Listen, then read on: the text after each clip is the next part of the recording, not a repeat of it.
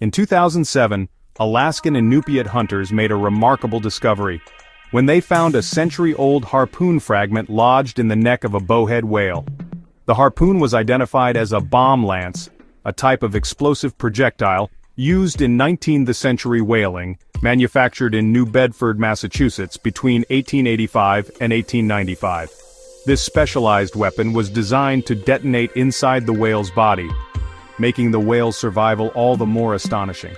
Biologists who examined the harpoon concluded that the whale had been struck sometime between 1885 and 1895, meaning it had carried the fragment for over a century.